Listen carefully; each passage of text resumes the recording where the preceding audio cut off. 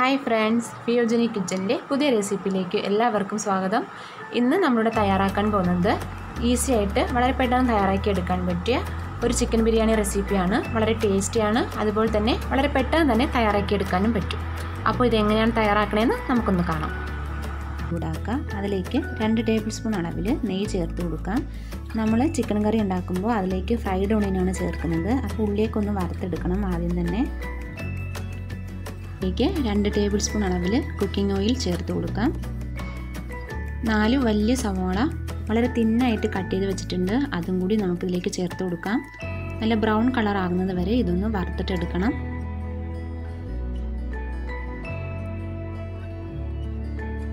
ഒന്നും കൂടി നന്നായിട്ടൊന്ന് മൂത്ത് വരണം. അപ്പോൾ ഇതിൻ്റെ കളർ നന്നായി തന്നെ ചേഞ്ചായി വന്നിട്ടുണ്ട്. ഒരു ഡാർക്ക് ബ്രൗൺ ആകുന്നത് വരെ നമുക്കിതൊന്ന് വറുത്തെടുക്കണം.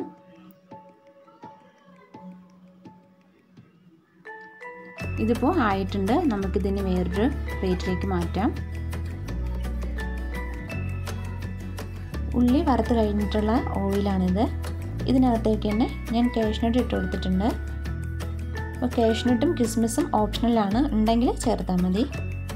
ഇതൊരു ബ്രൗൺ കളറായി തുടങ്ങുമ്പോഴത്തേക്കും ഇതിലേക്ക് നമുക്ക് കിസ്മിസ് കൂടി ചേർത്ത് കൊടുക്കണം. കുറച്ച് കിസ്മിസ് കൂടി ചേർത്ത് കൊടുക്കുന്നുണ്ട്. ഇനി രണ്ടും കൂടി ഒന്ന് നന്നായി വറുത്തെടുക്കാം.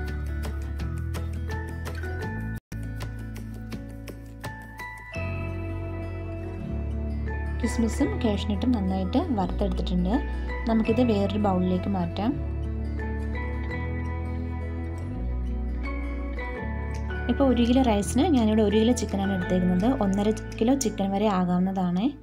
അപ്പോൾ ചിക്കൻ്റെ അളവ് ആവശ്യമാണെങ്കിൽ കൂട്ടി കൊടുക്കുക. അപ്പോൾ അതിലേക്ക് 1/4 കപ്പ് അളവിൽ തൈര് ചേർത്തിട്ടുണ്ട്. തൈര് ചേർക്കുമ്പോൾ നന്നായിട്ട് മിക്സ് ചെയ്തിട്ട് വേണം ചേർക്കാനായിട്ട്. കട്ടകളൊന്നും ഉണ്ടാകാൻ പാടില്ല. 3 വലിയ തക്കാളി ചെറുതായി അരിഞ്ഞത് ചേർത്ത് കൊടുത്തിട്ടുണ്ട്. ഫ്രൈഡ് ഓണിയൻ 1/4 ഭാഗത്തോളം ചേർത്ത് കൊടുത്തിട്ടുണ്ട്. ശേഷം കുറച്ച് മല്ലിയില പിന്നെ കുറച്ച് പുതിനയിലയും കൂടി ചേർത്ത് കൊടുക്കുക. ഇലയായിട്ട് ചേർക്കാൻ താല്പര്യമില്ലെങ്കിൽ രണ്ടും കൂടി അരച്ചെടുത്തിട്ട് പേസ്റ്റായിട്ട് ചേർത്ത് കൊടുത്താലും മതിയാകും. പിന്നെ മുറിച്ച് വെച്ചിട്ടുള്ള 6-7 പച്ചമുളകും കൂടി ചേർത്ത് കൊടുക്കുന്നുണ്ട്. ഓരോരുത്തരുടെ എരിവിനനുസരിച്ചിട്ട് പച്ചമുളകിൻ്റെ ക്വാണ്ടിറ്റി കൂട്ടി കൊടുക്കുക. 1/2 ടീസ്പൂൺ ഗരം മസാല ഇട്ടിട്ടുണ്ട്. പിന്നെ 2 ടീസ്പൂൺ മുളക് പൊടിയും ചേർത്തിട്ടുണ്ട്. 2 ടീസ്പൂൺ മല്ലിപ്പൊടി, 1/4 ടീസ്പൂൺ മഞ്ഞൾപ്പൊടി, പിന്നെ 3 ടീസ്പൂൺ ബിരിയാണി മസാല ചേർക്കുന്നുണ്ട്. അത് കടകളിൽ നിന്നൊക്കെ വാങ്ങാൻ കിട്ടും. ബിരിയാണി മസാല ഇല്ലെങ്കിൽ 1.5 ടീസ്പൂൺ ഗരം മസാല ചേർത്ത് കൊടുത്താൽ മതിയാകും. ശേഷം ആവശ്യത്തിന് ഉപ്പും കൂടി ചേർത്ത് നന്നായിട്ടൊന്ന് മിക്സ് ചെയ്തെടുക്കുക. കൈവച്ചിട്ട് തന്നെ നന്നായി മിക്സ് ചെയ്യുക. ഇതിലേക്ക് ജിഞ്ചർ ഗാർലിക് പേസ്റ്റിൻ്റെ ആവശ്യമുണ്ട്. 2 ടേബിൾ സ്പൂൺ എടുക്കുക. നേരത്തെ മസാലയൊക്കെ ചേർക്കുന്ന സമയത്ത് തന്നെ ഇതും കൂടി ചേർത്തിട്ട് നന്നായിട്ടൊന്ന് മിക്സ് ചെയ്യണം. ഞാൻ വിട്ടുപോയതാണ്, അതുകൊണ്ട് ഒന്നും കൂടി ചേർത്തിട്ട് ഞാൻ മിക്സ് ചെയ്തെടുക്കുക. മാരിനേറ്റ് ചെയ്യാനായിട്ട് മാറ്റി വെക്കണം. 1 കിലോ ബസ്മതി റൈസ് എടുത്തിട്ടുണ്ട്. ഇത് 3-4 വെള്ളത്തിൽ നന്നായി ഒന്ന് കഴുകിയ ശേഷം 15 മിനിറ്റ് നമുക്കിതൊന്ന് കുതിർക്കാൻ വെക്കാം. അതിനുശേഷം അരിയൊക്കെ വെള്ളമൊക്കെ കളഞ്ഞ് ഞാൻ എടുത്ത് വെച്ചിട്ടുണ്ട്. ഇനി നമുക്ക് വെള്ളം നന്നായിട്ടൊന്ന് തിളപ്പിച്ചെടുക്കണം. ഇപ്പോൾ വെള്ളമൊക്കെ നന്നായി തന്നെ തിളച്ച് വരുന്നുണ്ട്. അപ്പോൾ ബിരിയാണി റൈസ് കുക്ക് ചെയ്തെടുക്കുമ്പോൾ എപ്പോഴും ഒത്തിരി അധികം വെള്ളം വെച്ചിട്ട് വേണം കുക്ക് ചെയ്തെടുക്കാനായിട്ട്. ഒരു 75% മാത്രം കുക്ക് ചെയ്തിട്ടെടുക്കുക. ഇനി ഇതിലേക്കിപ്പോൾ 1 ടേബിൾ സ്പൂൺ ലെമൺ ജ്യൂസ് ഞാൻ ചേർത്ത് കൊടുക്കുന്നുണ്ട്. അതുപോലെ തന്നെ ആവശ്യത്തിന് ഉപ്പും കൂടി ചേർത്ത് കൊടുക്കുക. ലെമൺ ജ്യൂസ് ചേർത്ത് കൊടുക്കുന്നത് അരി കുക്കായി കിട്ടുമ്പോഴത്തേക്കും ഒട്ടും തന്നെ ഒട്ടി പിടിക്കാതെ എല്ലാം ഒറ്റയായി തന്നെ കെട്ടിക്കോളും. അതിന് വേണ്ടിയിട്ടാണ് നമ്മൾ ലെമൺ ജ്യൂസ് ചേർക്കുന്നത്. ലെമൺ ജ്യൂസിന് പകരം നമുക്ക് കുക്കിംഗ് ഓയിൽ വേണമെങ്കിലും ചേർത്ത് കൊടുക്കാവുന്നതാണ്. ഒന്ന് നന്നായി മിക്സ് ചെയ്തിട്ടെടുക്കുക. ഇനി ഇതിലേക്ക് നമുക്ക് ഡ്രെയിൻ ചെയ്ത് വെച്ചിട്ടുള്ള റൈസ് ചേർത്ത് കൊടുക്കാം.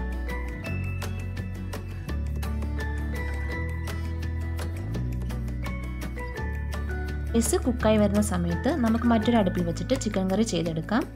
അപ്പോൾ നേരത്തെ ഞാൻ ഉള്ളിയൊക്കെ വറുത്തെടുത്ത സെയിം പാനാണ് കറി വയ്ക്കാനായിട്ടും ഉപയോഗിക്കുന്നത്. അതിലേക്ക് 3 ടേബിൾ സ്പൂൺ കുക്കിംഗ് ഓയിൽ ചേർത്ത് കൊടുക്കുന്നുണ്ട്. 2 ടേബിൾ സ്പൂൺ നെയ്യും ചേർത്ത് കൊടുക്കുന്നുണ്ട്. അപ്പോൾ ഇത് അധികം എണ്ണ ഓയിൽ വേണ്ടാന്നാണെങ്കിൽ നമുക്ക് ഇതിൻ്റെയൊക്കെ അളവ് ചെറുതായിട്ടൊന്ന് കുറച്ച് കൊടുക്കാം. ഇനി ഇതിലേക്ക് 3 ചെറിയ പീസ് പട്ട ഇട്ട് കൊടുക്കുന്നുണ്ട്. 3 ഏലക്ക, 4-5 ഗ്രാമ്പു, പിന്നെ കുരുമുളക് കുറച്ച് ചേർത്ത് കൊടുക്കാം.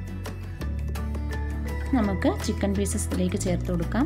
ഞാനിവിടെ മസാലയൊക്കെ പുരട്ടിയിട്ട് 1 മണിക്കൂറേ വെച്ചിട്ടുണ്ടായിരുന്നുള്ളൂ. സമയമുണ്ടെങ്കിൽ നമുക്ക് 1, 2 അല്ലെങ്കിൽ 3 മണിക്കൂർ ഇതൊന്ന് മാറ്റി വയ്ക്കുക.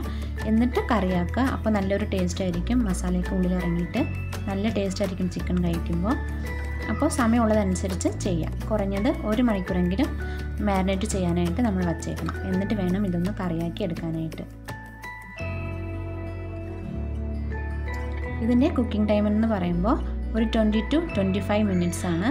അപ്പോൾ ഇതിനിടയ്ക്ക് നമുക്ക് ഇടയ്ക്കൊന്ന് അടപ്പ് തുറന്നിട്ട് ഒന്ന് ഇളക്കി കൊടുക്കാം. ഒന്ന് ചിക്കൻ പീസസ് ഒന്ന് തിരിച്ചും മറിച്ചും ഇട്ട് കൊടുത്ത് നമുക്കിതൊന്ന് കുക്ക് ചെയ്തിട്ടെടുക്കാം.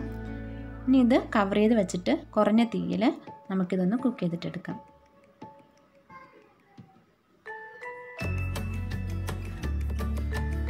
ഇവിടെ കുക്കായി കിട്ടിയിട്ടുണ്ട്. ഒരു 3/4 ഭാഗത്തോളം മാത്രം ഇത് കുക്ക് ചെയ്തിട്ടെടുക്കാം.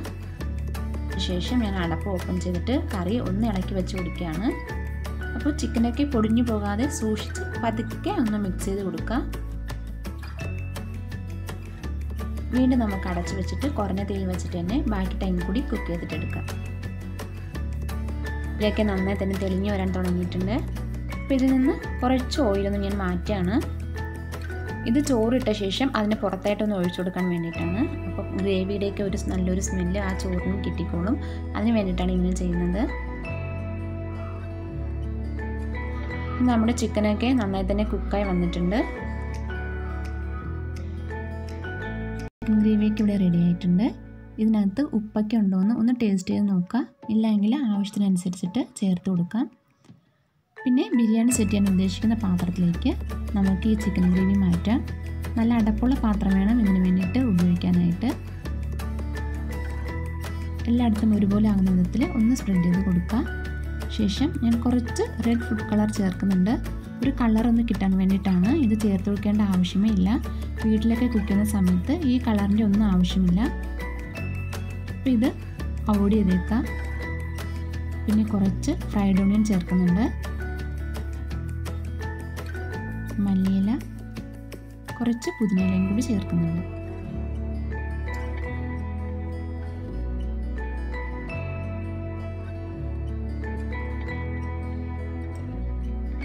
പിന്നെ നമുക്കിനി റൈസ് ചേർത്ത് കൊടുക്കാം.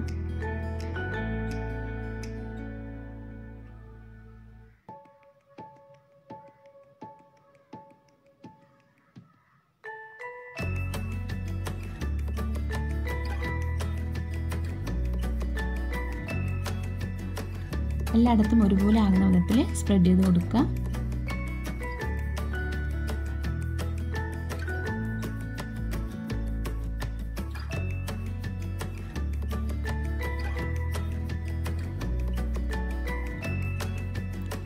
ഇതിൻ്റെ പുറത്തായിട്ട് കുറച്ചും കൂടി റെഡ് ഫുഡ് കളർ ചേർക്കുന്നുണ്ട്.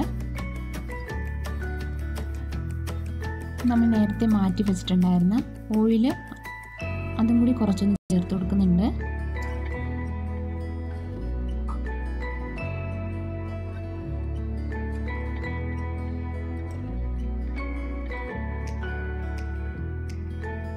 ഇനി കുറച്ച് ഫ്രൈഡ് ഓണിയൻ ചേർക്കുന്നുണ്ട്. കാഷ്നട്ടും മുന്തിരിയും കൂടി നമ്മൾ നേരത്തെ വറുത്ത് വെച്ചിട്ടുണ്ടായിരുന്നു. അതും കൂടി ചേർത്ത് കൊടുക്കുന്നുണ്ട്. കുറച്ച് മല്ലിയിലയും കൂടി ചേർത്ത് കൊടുക്കുന്നുണ്ട്.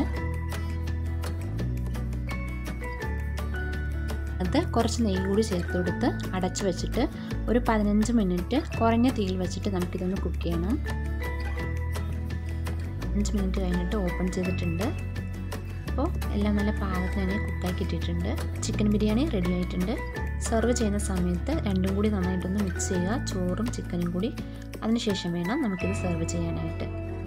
അതുപോലെ തന്നെ ചുവട് കട്ടില്ലാത്ത പാത്രമാണ് ബിരിയാണി സെറ്റ് ചെയ്യാൻ എടുക്കുന്നതെങ്കിൽ അടിക്ക് ഒരു ദോശക്കല്ല് വെച്ച് ചൂടാക്കി 15 മിനിറ്റ് ഒന്ന് കുക്ക് ചെയ്തിട്ടെടുക്കുക. എടുക്കാൻ വളരെ എളുപ്പമാണ്. എല്ലാവരും ഒന്ന് ട്രൈ ചെയ്ത് നോക്കണം. ഇഷ്ടമായെങ്കിൽ ലൈക്ക് ചെയ്യുക, ഇല്ല എങ്കിൽ ഡിസ്ലൈക്ക് ചെയ്യുക. നമ്മുടെ ചാനൽ ആരെങ്കിലും സബ്സ്ക്രൈബ് ചെയ്യാതെ കാണുന്നുണ്ടെങ്കിൽ ഒന്ന് സബ്സ്ക്രൈബ് ചെയ്തേക്കുക. ഇനി അടുത്ത ദിവസം മറ്റൊരു റെസിപ്പിയുമായി വീണ്ടും വരാം.